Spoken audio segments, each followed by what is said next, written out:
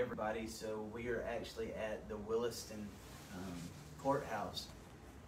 They were very nice. We told them about the documentary and everything we was doing, and they let us come here. This is where John Mast's case went down. This is where he fought for those children. This is where he had the false allegations and everything that he had to fight off. So just getting to come here in person and sink in what that must have been like, you know, it's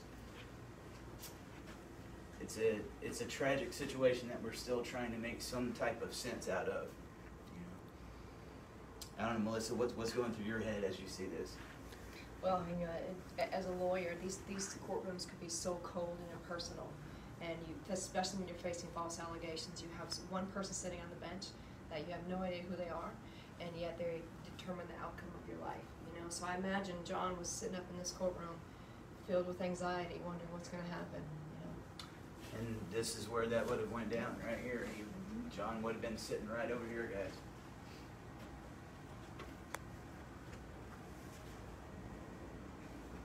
You know, this is where he came thinking he was going to get justice. He fought. He spent tens of thousands of dollars.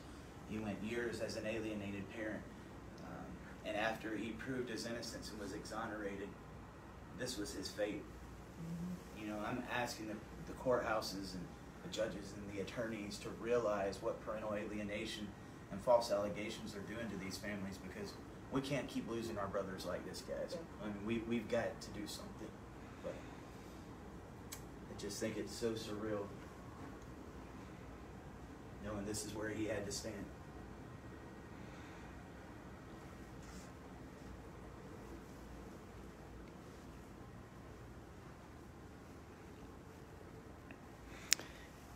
And here's where he testified at. Yeah. Like, he sat right here. This was his view.